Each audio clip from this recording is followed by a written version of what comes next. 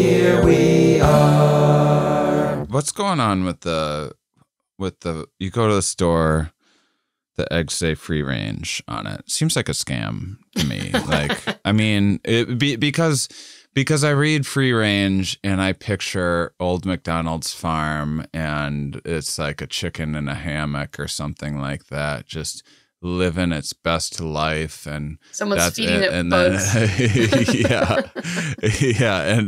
And the reality is like free range is okay. These chickens are allowed a 15 by 15 foot space that they might not actually ever see in their lifetime because they're at the other end of some huge airplane hangar, basically with 1,000 chickens between them and the outdoors, so they don't even know that it's there.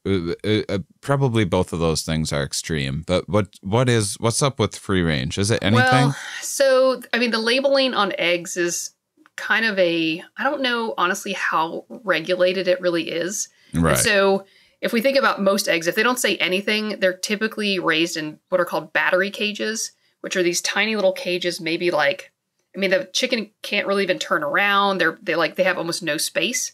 Then there's also cage-free, free range. And so they're just kind of a variety. It's a spectrum of, so even if it's free range, that doesn't usually mean they're going outside.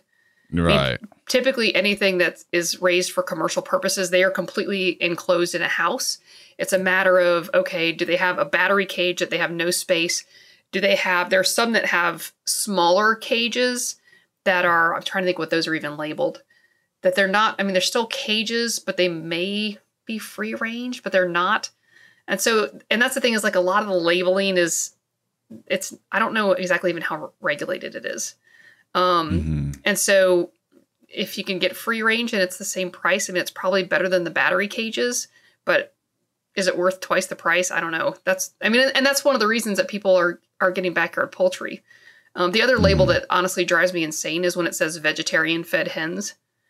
So I don't know if you know anything about chickens, but they love bugs. Oh, like, okay. Yeah. They love bugs. Like, they don't want to be vegetarians. Yeah. So there's a lot of it, and there's been quite a bit of... People make their dogs vegan and stuff. That's fun. Like, they're not... No. That's not evolutionarily a good idea. Yeah. And so there's been actually a lot of back and forth over the years between the government and the poultry industry, like the commercial poultry industry, trying to come up with standards because... You know, some states have requirements that they can't be in battery cages. Other ones allow it. And so it makes it difficult to sell across state lines because you've got to meet certain standards for one state, not another.